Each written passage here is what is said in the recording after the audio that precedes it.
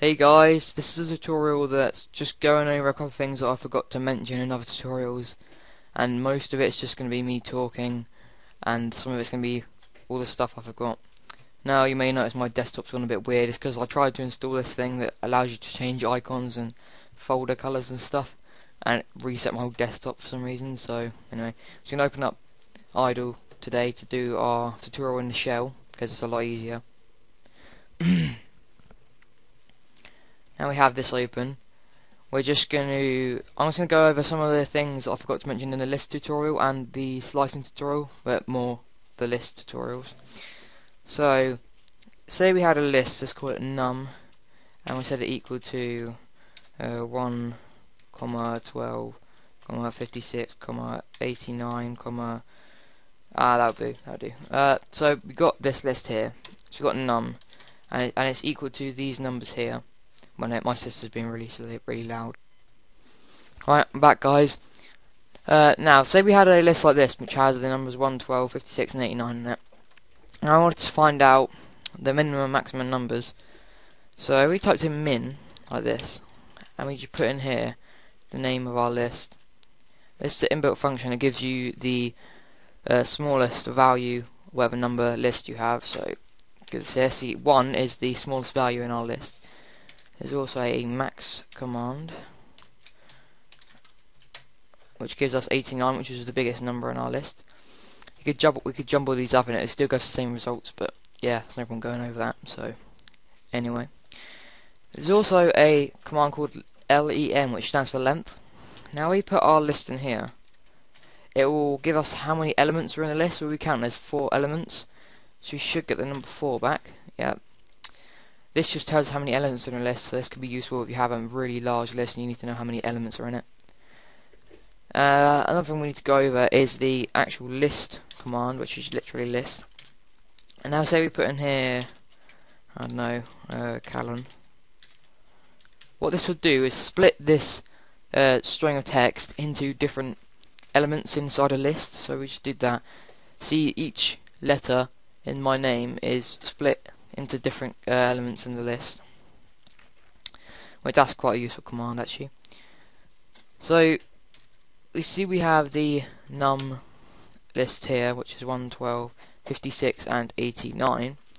Say you wanted to set a particular element equal to another number. So say you want to set 12 equal to another number. So what we would do, we type in num. And in my slicing tutorial, I sort of covered stuff like this, but not in a wide sort of range. But anyway, so if we count along, we got 0, and this is element 1, so we put in here 1. And we put an equals sign, and whatever goes here is whatever we want to put in place of 12. So we say 43. Press enter, and now we see element 12 has been deleted and replaced with an element called 43.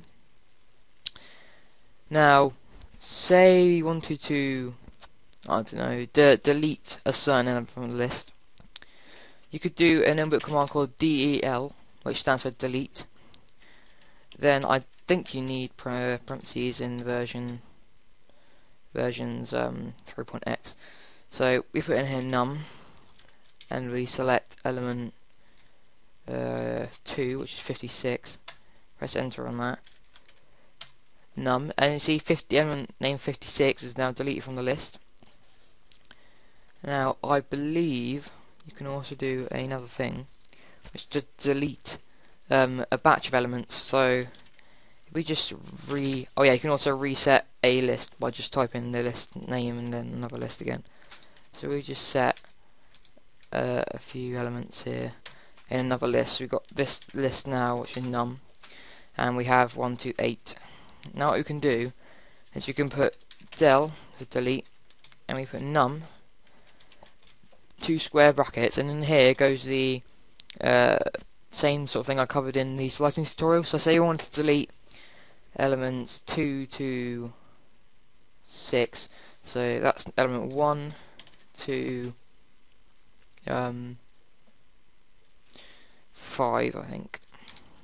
So yeah, put that in, type in num, and now you see elements the elements between 1 and 6 are now deleted, so 2, 3, 4 and 5 are actually being deleted from the list completely. And this little command here, which can be used to delete large sections of lists. I think I went over how to use this section here in my slicing tutorial, so go and check that out and you'll understand what it means when you look at that, and you can use the delete function with that to do stuff. Now what else do we need to go over? I think that's pretty much it actually. So these are just some commands you can use, some extra list commands and slicing commands you can use in Python 3.3. And hopefully you enjoyed that tutorial. Now just to say something at the end as well, is I've been saying this for a couple of tutorials now, but no one's given me any suggestions of what applications I can make. So if you have any suggestions, because my simple application explanation video, people seem to like that quite a lot. So I mean, if you tell me what application to make, I'll make it and explain it, explain how it works in a video, and give you a shout out and stuff. And hopefully other people will enjoy it and use the application. I will leave the source code as well in my media file so you can pick that up.